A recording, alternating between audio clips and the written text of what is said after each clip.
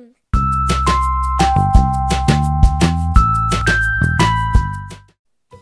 Franklin's Thanksgiving, written by Paulette Bourgeois, illustrations by Brenda Clark. Franklin liked everything about Thanksgiving. He liked eating pumpkin fly pie and cranberry jelly. He liked making cornucopias and corn husk dolls. But most of all, he liked having his grandma and grandpa come over for dinner. It was the family tradition, and Franklin could hardly wait. A week before Thanksgiving, a postcard arrived from Franklin's grandparents. "Oh dear," sighed Franklin's mother. "Grandma and Grandpa can't make it back for the holidays." "But they have to," cried Franklin. "They're always here for Thanksgiving." Franklin's mother gave him a hug. "There will still be the four of us," she said. "It won't be the same," Franklin grumbled. Over the next few days, Franklin was so busy that he didn't have much time to think about Grandma and Grandpa. He helped his mother pick apples and make applesauce. He helped his father dig up vegetables and store them in the cellar. Franklin and Bear helped Harriet and Beatrice pick berries and gather nuts. In the gardens and orchards, forests and fields, everyone was bringing in the harvest. Franklin counted all the jars of jams and preserves. "I think this year was the most bountiful ever," announced his father. "We could feed the whole town." "I just wish we could feed Grandma and Grandpa," sighed Franklin. His mother agreed. "We'll miss having company," she said.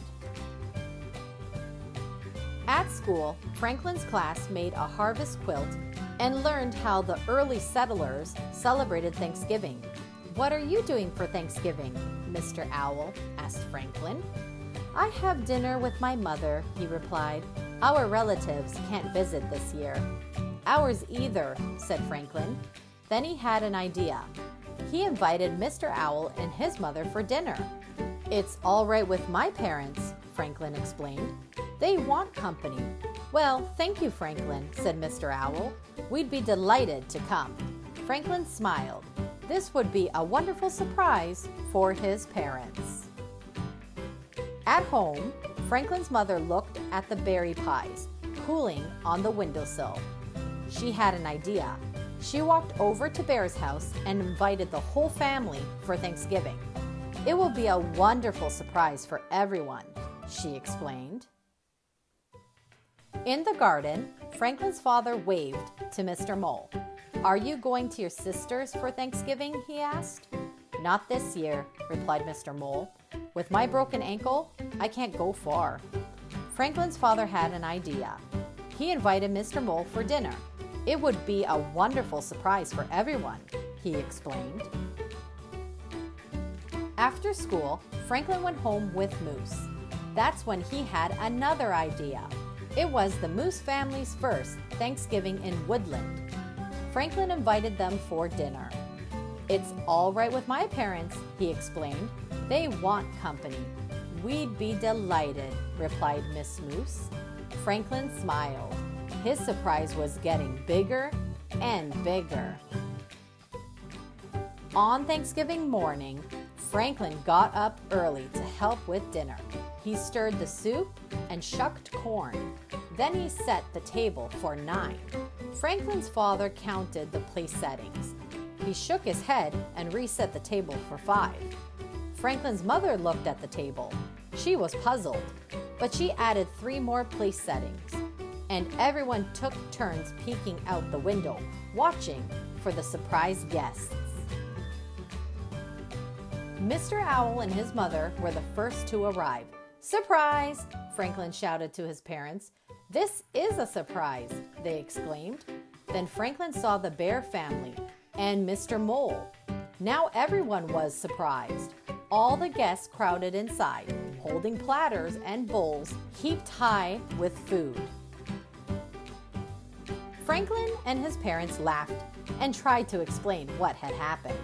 "Well, We sure have plenty to eat, declared Franklin's mother.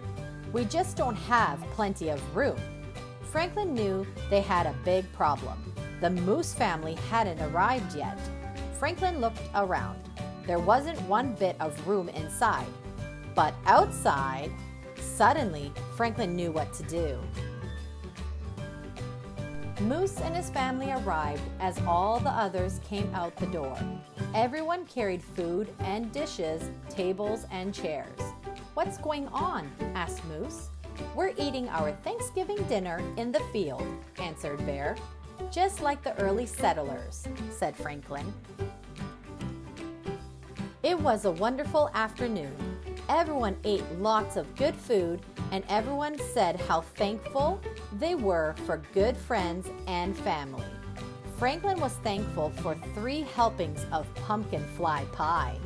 "I'm eating Grandma and Grandpa's share," he explained. Soon, the sun was setting and it was time to go home. "This was a wonderful day," said Franklin's mother. Franklin agreed. "Let's do it again next year," he said. Everyone laughed and cheered. Grandma and Grandpa phoned later that night, and Franklin told them all about the new Thanksgiving tradition. They promised that next year they wouldn't miss it for anything. Franklin smiled. He might not get 3 helpings of pumpkin fly pie next year, but he knew he'd still be thankful. The end. If you like that story and want to read along with many more, like, subscribe, and hit that notification bell to be notified when I post my next video. Bye, reading worms, and remember, keep on worming!